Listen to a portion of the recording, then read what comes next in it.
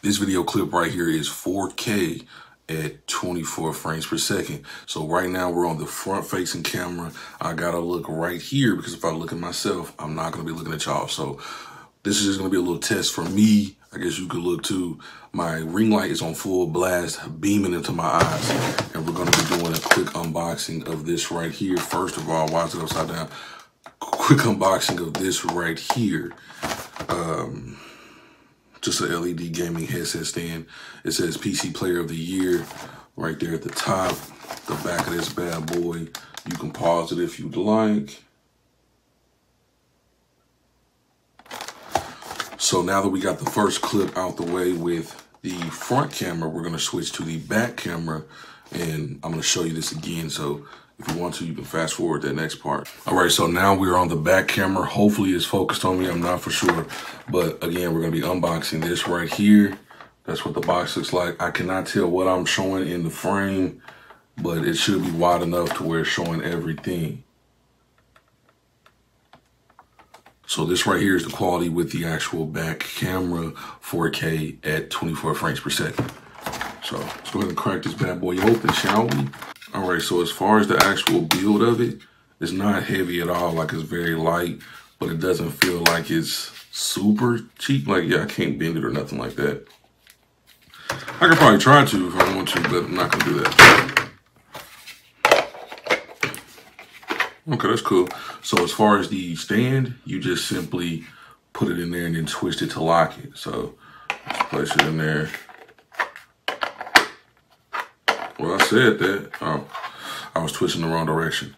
And then in the front, you have 4 USB ports. What kind of USB ports are they? They're USB 2.0. So you have 4 USB 2.0s, but that's good enough for charging stuff. You don't really need 3.0 for charging. Should be cool. But yeah, the cord, if it's all in frame, the cord's not super short, but it's not super long either. But let's go ahead and plug this bad boy up and see what it looks like. Almost dropped it, I'm not gonna lie to you. All right, so you have no control over the RGB. It's just gonna cycle through different ones. But I'm gonna turn off the light so we can see what it looks like when it's more dark. It doesn't look bad though. It's not super bright, but it's nice. Like, it's fairly decent.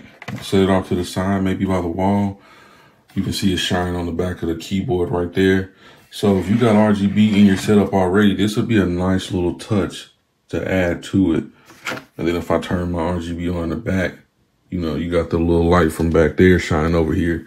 So it's like, you know, helping each other out. Let's see how it acts with a headset on top of it.